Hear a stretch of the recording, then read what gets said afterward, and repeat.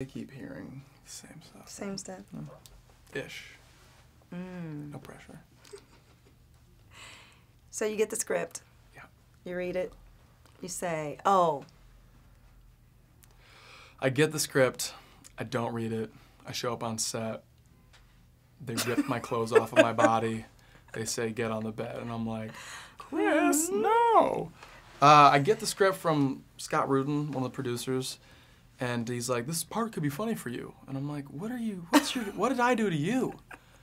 What's happening? No, but he was right. Like, it was a easy part to just show up. All you have to do is what's on the page, and it'll probably kill. You know what I mean? So I'm lucky that they picked me. The bed scene, you're jumping up and down or whatever. Yeah. Were you a break dancer, hip hop? I'm glad you picked up on that. I was definitely like, I think I felt that in you. Like, I was kind of just doing what I think like a fish would do if you took it out of water and like just threw it on the side of a boat. It would just kind of do that move. But yeah, that was a workout. You do that 10 times in a row, you get a little sweaty. Yeah.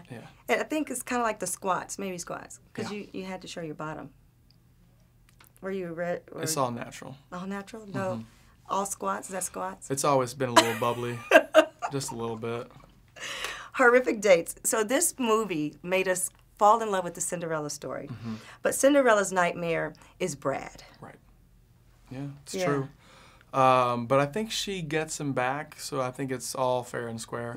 Yeah. Have you had anything as horrific happen to you in life where that dating, like, really? Well, this is where acting comes in, is that I don't actually mind it. Oh, okay. It's not bad. No, I've never really had anything like that. I don't think. Not necessarily that. I'm not that. What is the worst story? Like, you just like, the girl wasn't just what you thought, or whatever, whoever. Oh, I mean, yes. Women who you think are cool and normal turn out to not be someone you would think is cool or normal, and I'm sure I've done that to somebody else. But yeah, I don't have many stories. I'm like, I've been with the same girl forever. So. Oh, that's lucky you. Lucky you, true She's love. my nightmare. Yeah.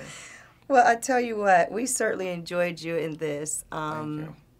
So it was worth it. Oh yeah. Okay, oh, good. yeah. Good. Because I'm having a lot of like anxiety. Anxiety about how people are going to handle that one. All these people coming in saying, "Tell us about your," and I'm like, "Okay, yeah." Mom, Dad, you said don't do porno, and I just went right up to the without edge. really without really crossing. Yeah. But it's been a pleasure. Good to see you. You too. Take care.